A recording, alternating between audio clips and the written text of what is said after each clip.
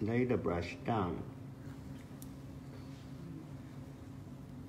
Okay, and lay the brush down.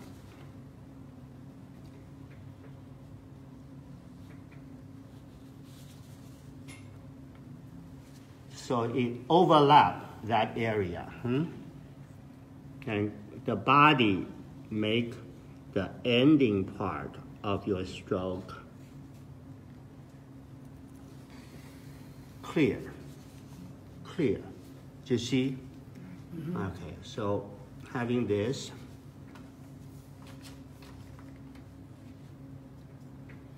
and continue with this. Body press. Body press.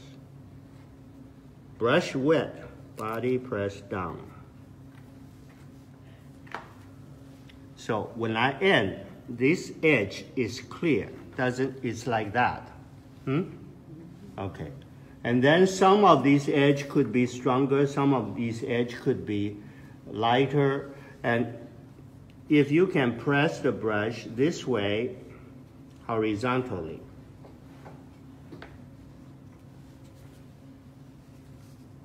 Move the brush this way horizontally.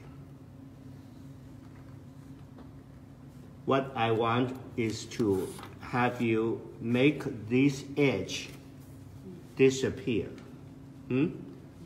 This disappear. So this will be dark enough that that edge is disappearing.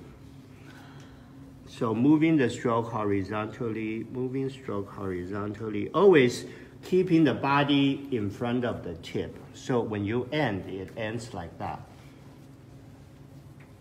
So there is no circle anymore, is there?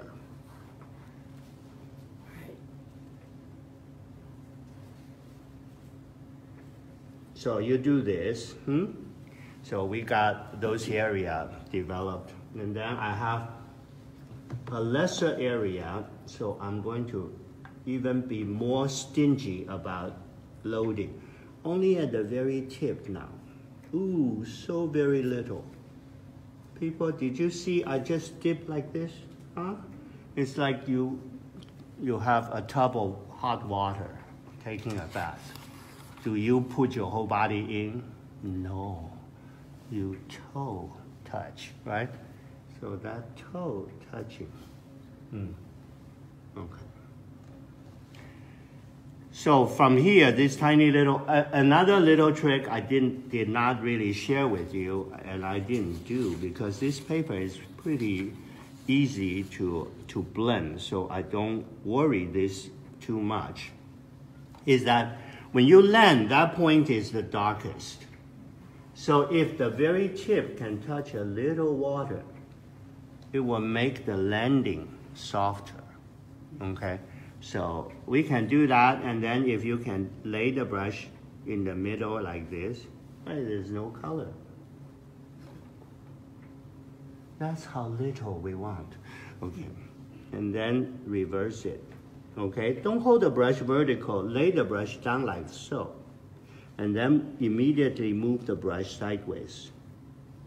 So that, ooh, that is nice. So you see the top edge is fading, the lower edge is fading also.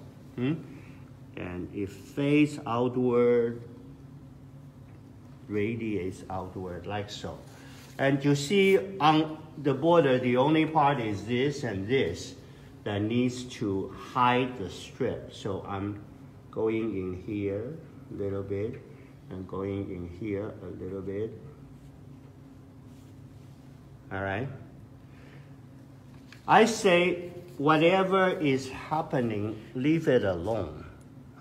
Just don't want solid edges. So if the edge here bothers you, you can do this.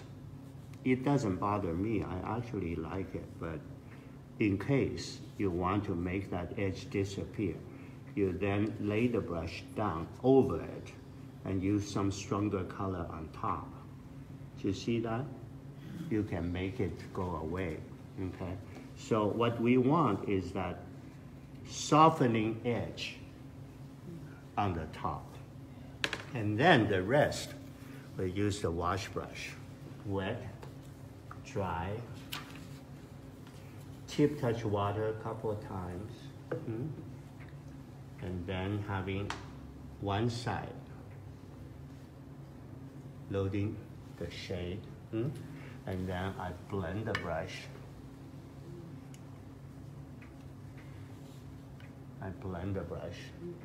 And then the base area I touch a little bit water so the other side would not be too hard. And on the very top I go like this, go across.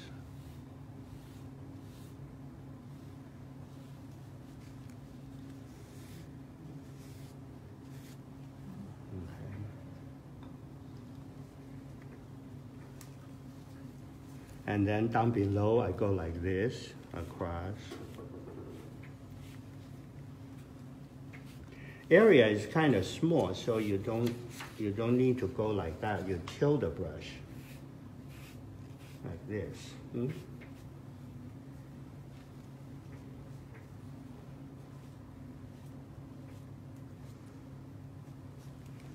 So far we have the sky on top.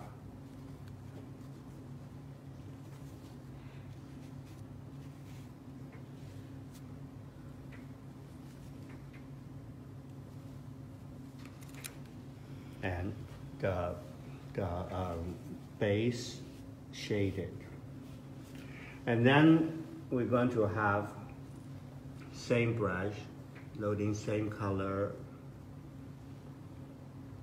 and coming to the lower part, you tilt the brush like so. So it gets into the moon. And the top part will fade.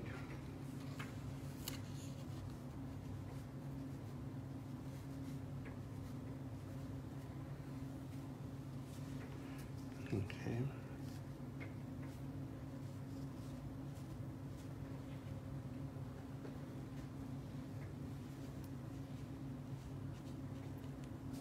And then one more.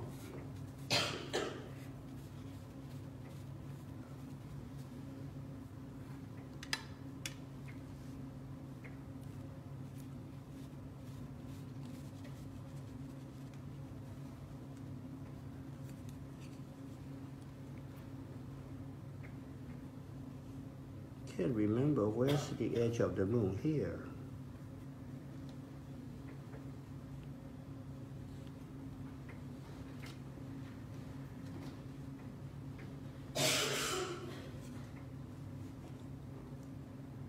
Here. Okay, so roughly it's like this, and then cleaner and drier brush. Anywhere you want to blend and soften more misty, you can do that. What's the D?